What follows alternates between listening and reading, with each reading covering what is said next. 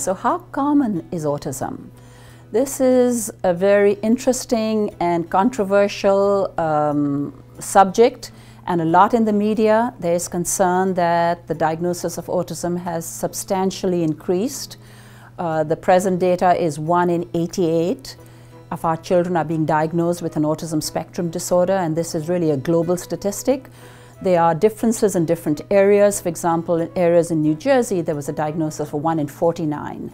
A recent C.D.C telephone-based survey of parents reported that 1 in 50 homes had a child with an autism spectrum disorder. Now, that's not the best way to analyze it, but these are prevalence studies.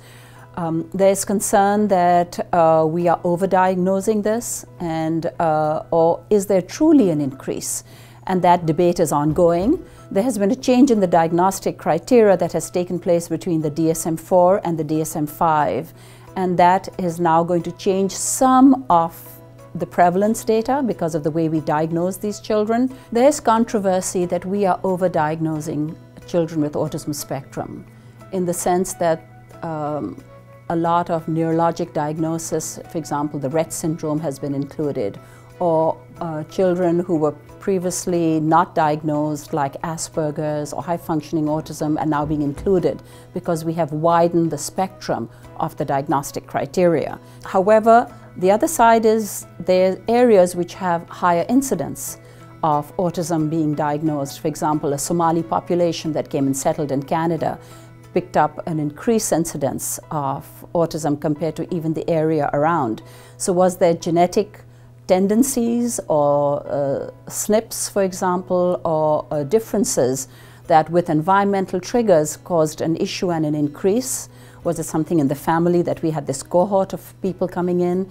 So there is a lot of concern about a true increase in the incidence of autism, and a lot more studies need to be done. 1 in 88 of our children being diagnosed is of concern. With the new diagnostic criteria of the DSM-5, there are going to be new studies that are needed to see what the trajectory is and what it is in different areas, because now we have a social communication disorder which has actually been removed from the diagnostic criteria. Similarly, Rett's, which only occurs in girls as a neurologic condition, has also been removed from the diagnostic criteria. Prevalence is important for us to address this increase that we are seeing. It's because we're going to need a lot more services and a lot more support for families. So whatever the understanding, whether it's overdiagnosis or truly an increase in the incidence and prevalence of autism, the reality is the present data is 1 in 88 of children is diagnosed with an autism spectrum disorder. Whichever side of the controversy that you fall on, whether you believe it is increase in prevalence because of increase in diagnostic criteria, or you think there's truly an increase in incidence, we are still researching that, but the truth is we need more services and resources for the children and for their families.